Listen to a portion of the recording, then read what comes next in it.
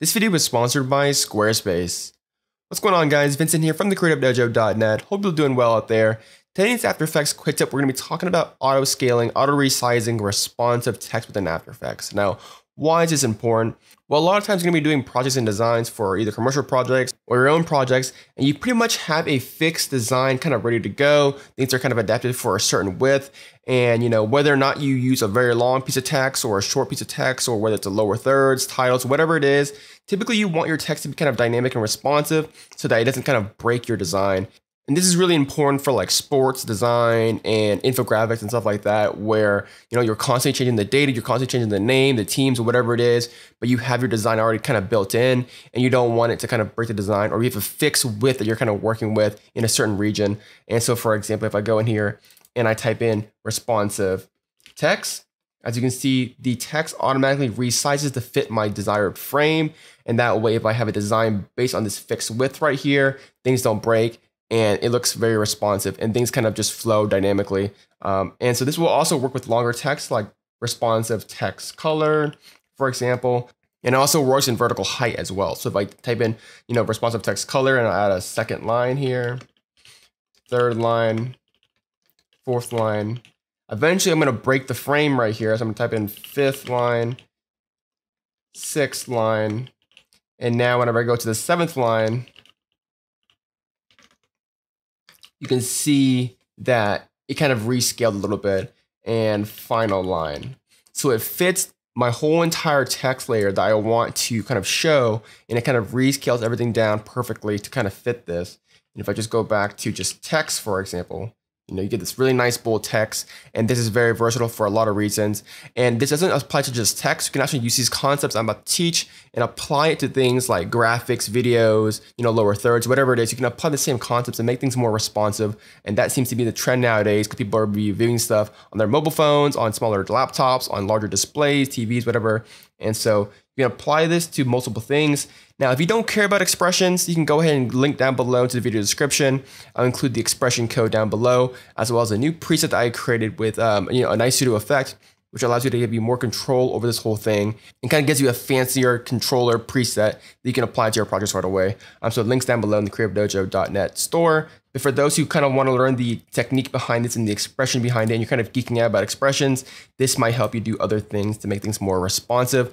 And, preface, this is all code by the famous Dan Eberts, the guy behind Motion Scripts. So this is all his stuff right here. I don't take any credit for this. He's a genius. Check his stuff out. But I'm going to apply it and kind of show you kind of how it works. So the whole idea is that we're going to be using the scale property of our text. So this is just a regular text layer. There's nothing magical about it. There's no expressions applied to it. I'm going to hit S on the keyboard to open the scale property, hit Alt or Option, hit on the stopwatch to enable expressions. So I know as of After Effects version 17, we now have access to the font size with expressions. So that might be a better solution depending on what you're doing. But by using scale, it's more backwards compatible for older versions of After Effects. And you can kind of apply this concept to other things like lower thirds, graphics, whatever. But just note that, I will probably do another video on this using the font size expression property rather than scale. But, both ways kind of work here. So the first thing I want to do is I want to go ahead and define my max width and my max height region. So I'm going to type in max W, and that's going to equal, let's just say, this arbitrary number. This can be kind of whatever it is as long as it's in pixels. A quick and easy way is to kind of get this comp. So this composition's width, and just times it by 0.9. So basically our max region for our text layer is going to be 0.9 or 90% of our comp width. And we can do the same exact thing for the max height. This comp height times 0.9 semicolon. And so basically that's defining our region, which is 0.9 or 90% of our width, 90% of our height. This can be whatever you want. You can make it whatever you want. You can even define pixels rather than getting the comp size, width, and height and all that stuff. You can change the percentages. This is just arbitrary stuff right here. And so I'm going to get the kind of rectangular shape of this text layer by using the source rect.time. This is a new expression as of 2014. So we'll type in R, just random variable, source rect at time, and we'll use the current time of this layer to get the kind of outline box of this text layer right here. And we'll go ahead and type a couple of variables that we're accessing through our source vector times. So source vector time actually gives us data about this box right here. It can give us the top point right here. It can give us the left point right here. It can give us the width of this thing. It can also give us the height of this thing. So this is what we're kind of extracting. So the width of this rectangular text that we have right here is going to be equals W R dot width. And the height of this box that we have of our text layer right here is going to be called H R dot height. And then here is where the magic happens. So we're going to get a scale ratio, right? So by default, things are like 100% scale, whatever it is. We're going to get a kind of a scale factor. And then, you know, this number will be multiplied by our scale to kind of auto scale our text to the right width, basically. And so that's going to be our scale factor equals W over H. So our width divided by our height. And if that is greater than our max W divided by max height, then our scale factor is going to equal our max W divided by W. And if not, it's going to be S equals max H divided by H right here, semicolon. And then once we get our scale factor, we're going to type in 100 right here, and we'll type in asterisk times our scale factor. So whoa, what's going on here? So basically we're defining our region that we want our text to kind of stay within. So in this case, it's 90% of our width comp and 90% of our composition height. So that's the first two lines. Then we're getting the rectangular outline of our text layer, which is going to be R equals source vector time, current time. And then once we have that, we're going to get the width of that box, the height of that box, and now we're going to calculate a ratio. So if our width to height ratio of our box is greater than the ratio of the width and height of our max region, then our scale factor is going to equal max W divided by W. And if not, if it's less than, then our ratio is going to be max H divided by H.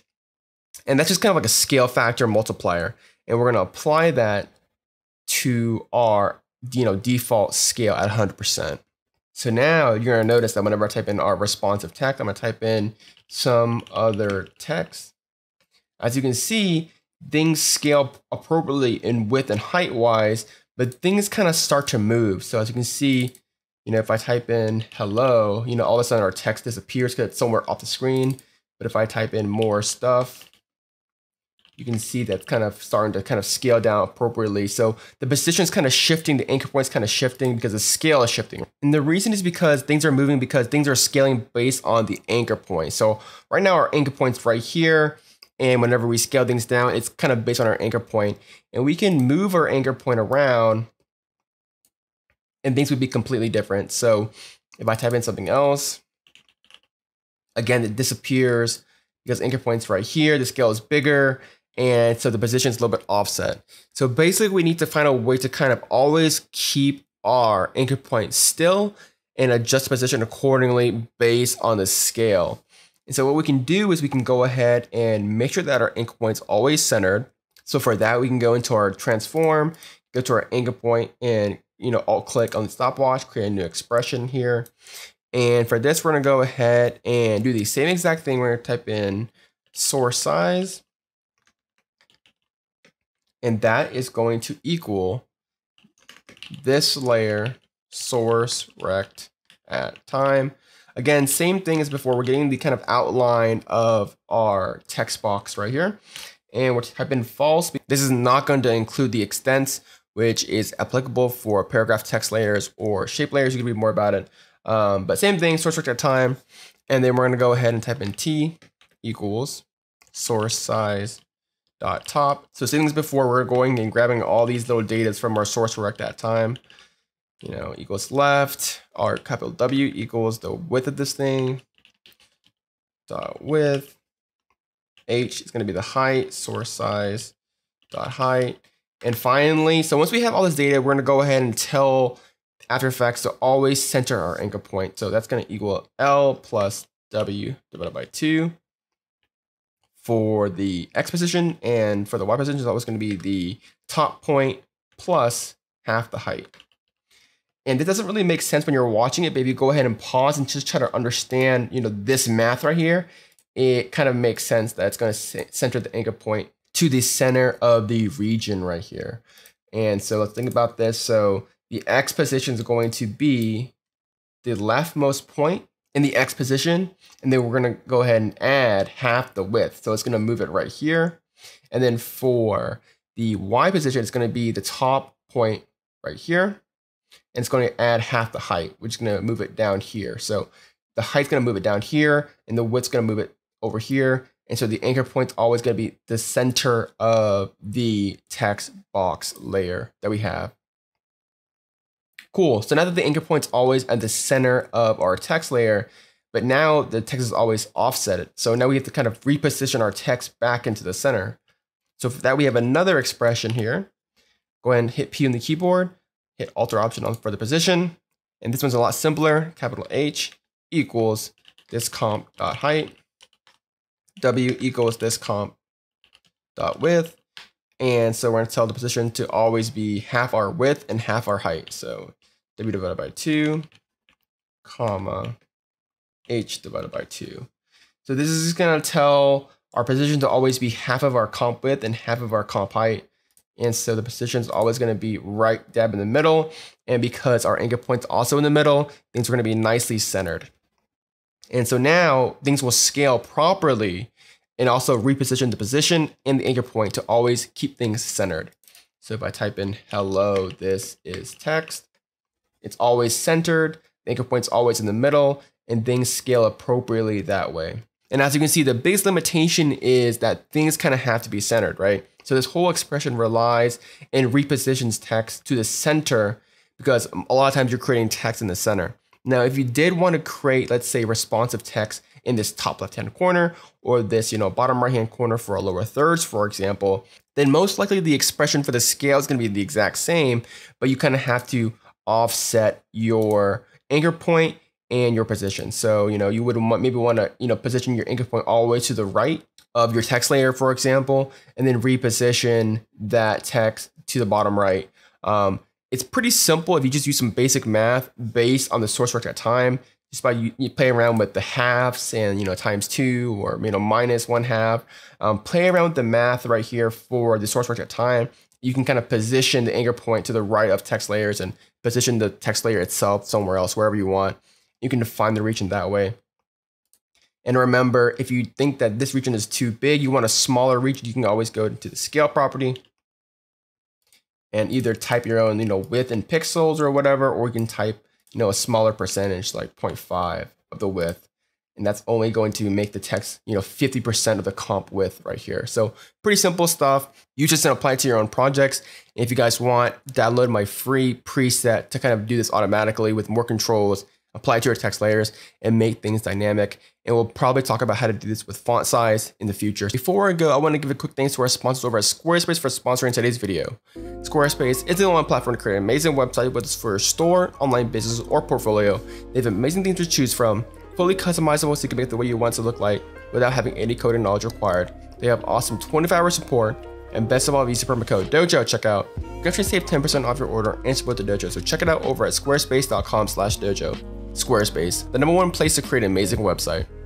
So that's pretty much it, guys. This is a kind of a crash course on how to create some responsive text using the scale parameter. Thanks to Dan Eberts. Mad props to him and all credits go to him. If you guys like videos like this, give this video a thumbs up, subscribe for more videos like this, and leave a comment down below for the YouTube algorithm. It helps push our videos out to other people on YouTube and helps us kind of get the videos out to more people. And I would really appreciate that. So my name is Vincent Nguyen from the Creative Dojo.